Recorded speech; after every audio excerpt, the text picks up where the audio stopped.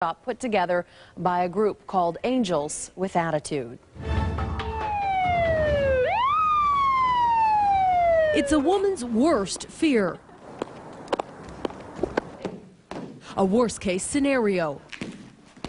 Being attacked or sexually assaulted. I've really been worried about all of my friends just walking around, and so myself included. One solution? Self-defense classes. I want people to know how to protect themselves. Jenna Win Chi set up a workshop for herself and some of her friends at ASU. 9, 10. Good. She asked for help from Danny Kessler and a new organization on campus called Angels with Attitude. Every woman needs to learn this kind of stuff as almost like an insurance policy for, if worst case scenario, if they need it. He's talking about a new type of self-defense called American pancration.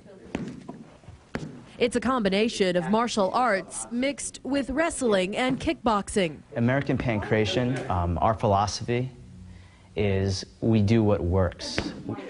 The girls learn to use their elbows and knees to injure an attacker while standing up or after being forced to the ground. Twist out.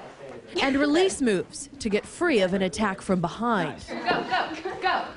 And escape moves to be used in combination with other elements to get away.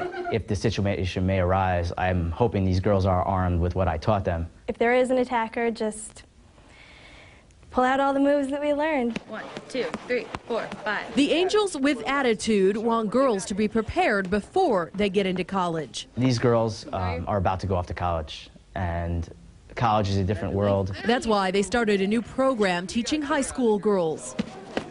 At Horizon High School, I took part in the workshop. There you go. Good job.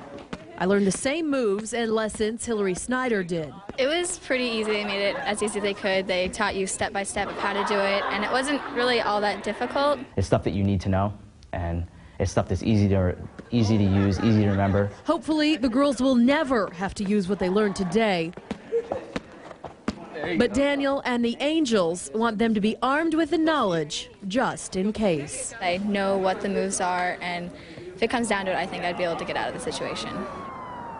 If you'd like to learn more about the Angels with Attitude program or maybe schedule a workshop, we've put a link on our website at abc15.com.